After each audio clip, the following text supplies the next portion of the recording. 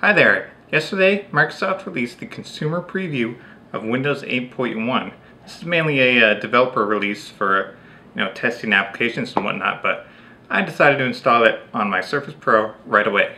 So let's check it out and see how it works.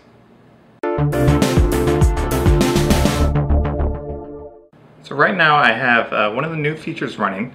This is the new lock screen slideshow. So it's taking pictures from a couple of my folders on the device, and it's doing a nice little mix.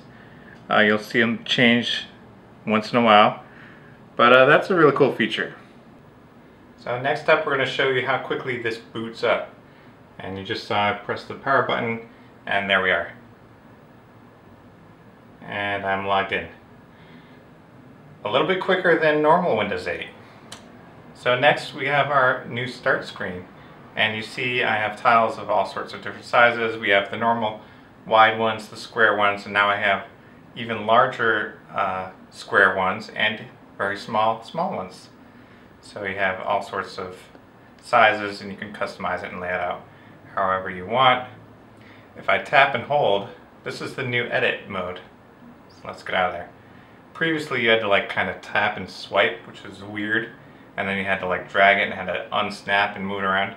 So now we tap and hold, similarly to Windows Phone, and now you can see I can select multiple ones at the same time. And down here we have options, and there's your resize option, and we can change it like so. And I can select two of them at the same time and make them both, well, that one did go to large. Alright, only the main weather tile can go to large. That's a separate pinned. So there you go, and you see it's much easier to see that you can name these groups. Previously you had to zoom out and then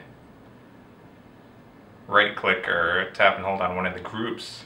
You can't do that anymore. You have to tap and hold on an item, and then you can name the group. So different things here. So that's the customize mode, and something that's not immediately discoverable on the tablet mode, but if you use your mouse and move it around like so, you'll see a little arrow to see all of your apps. And this is really nicely done. You can choose how to sort them. Most used, date installed, name. I kind of like date installed because I see which ones are the newest. And you can search here and get to whatever app you want. That way it's kind of redundant because there's also the search bar, which is totally new and really nice. So let's go back to the start. I can type the name of an app and it is immediately selected. I can hit enter and launch that. Or, and there it goes, I can hit the search charm. And we have everywhere selected, so it's going to search everything. You can change it to do settings, web, images, video files. Those are the only options. So let's search for Colby. And this is going to give us something really cool. This is a new kind of a bin layout app. And it's giving us all sorts of search results for Colby Calais. And I can play music. Let's go ahead and do that. And it's jumping into the new Xbox Music app. And it's going to start playing the music. There we go. Time to realize that your warmth is.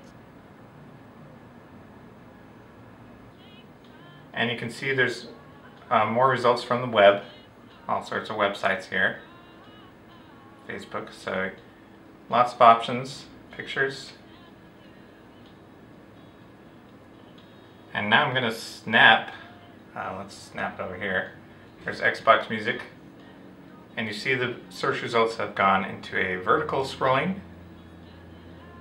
Let's go back, and the music is playing over here.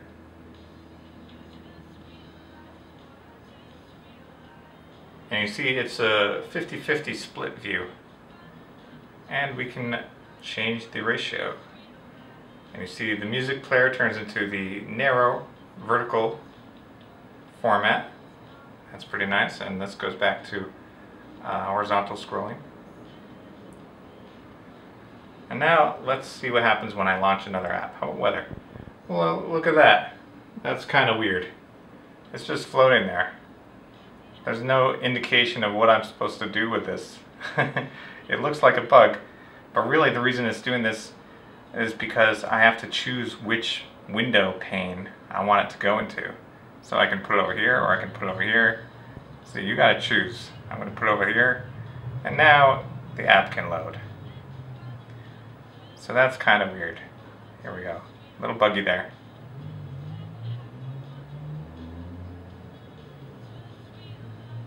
So now my weather's loading. Something that I've been missing in using this for the past couple hours or so, there's no more online integration. There's no more Facebook messaging, there's no more MSN messaging in the People Hub. There's still notifications for Facebook events. Facebook notifications still show up along with Twitter, but there's no more chat. And the messaging app is completely gone. So you're going to have to use Skype for Windows Messenger, and we hear there's going to be a Facebook app, so maybe that will bring Facebook messaging back. Now let's look at the settings a little bit.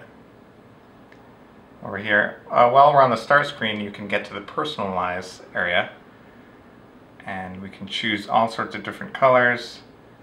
We can also choose the background. So that's going to load my desktop background. Let's go to the desktop. And let's change this. Personalize. How about the default Windows theme? And there we go. So now you see the background comes through on the start screen. And that's pretty nice, depending on what kind of background image you choose for your desktop. And you see the difference here, it blends really nicely. Another new thing is the start button is back on the taskbar in the desktop mode. So you can get to that, but I don't care because it's also over here on the charms. We have some new apps here. This one's pretty nice.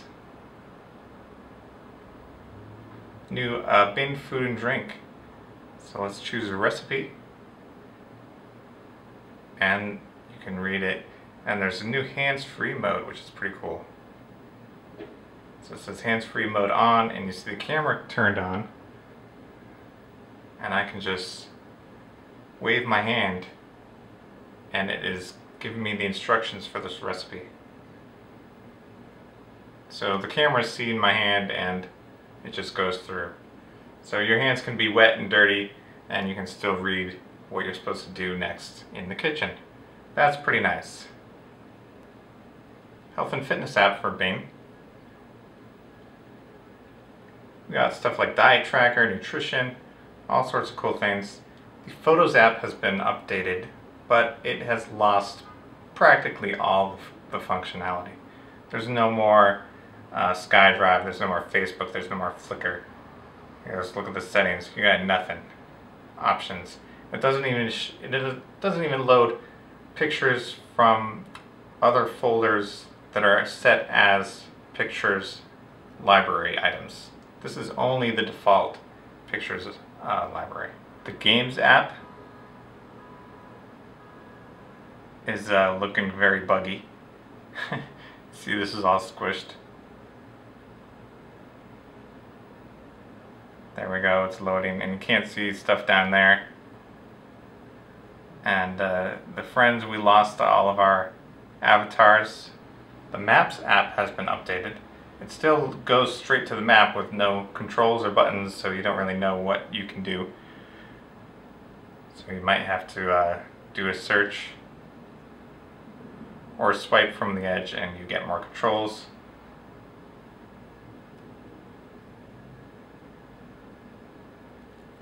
And that gives us the location.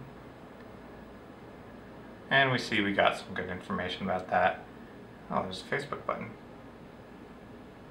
And here's the browser. So it's loading the web page that I clicked on right next to the previous app that I was in. That's a pretty nice feature. Now I can also tap and hold on a link, and then you see some options down here, copy link. It doesn't have the little pop-up menu anymore.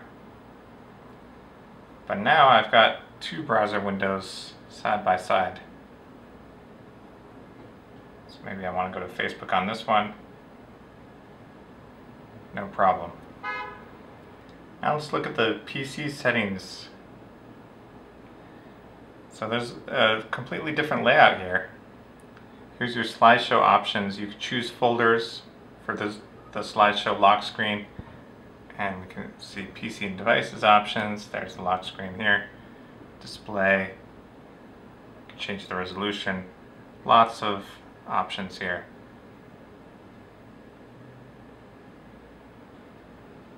The new settings area is much more comprehensive. For the keyboard junkies, Windows X will give you quick access to shutdown, as well as lots of other great power user features. So with about 2 clicks you can get to all this important stuff for the power users. But on our tablet, we got lots of touch-friendly options too. The Windows Store has a new layout, so it looks completely different now. We see some weird angular graphics at the top, and it looks more like live tiles. So that's a quick look at the Windows 8.1 preview running on the Surface Pro tablet. That's it for now. Be sure to give this video a thumbs up.